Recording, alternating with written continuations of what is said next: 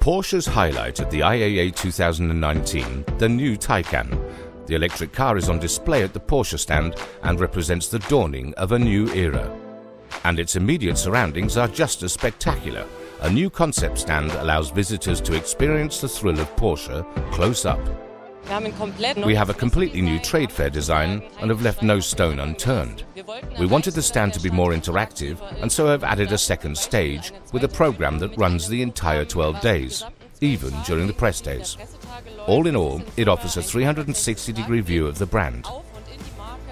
In addition to the Taycan, the floor above also makes the hearts of enthusiasts of 911s and 718s and co. beat a little faster. But it's not just the four-wheeled exhibits that excite, there's a lot more for visitors to experience. Altogether, we have more than 3 exhibits. There's one on the subject of charging infrastructure. How and where can I charge the Taycan?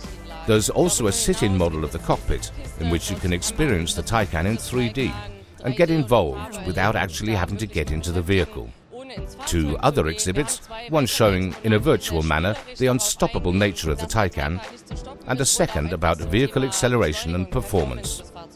Brand new at Porsche, a coffee bar to relax and recharge your batteries. And there's quite a lot on offer for our younger guests too. And of course, during the public days we have a lot of families and younger fans with us, and for them we have a Carrera racing track, which the grown-ups can surely enjoy as well. With ample room to demonstrate the new aspects of Porsche, visitors can enjoy a hands-on view of the brand.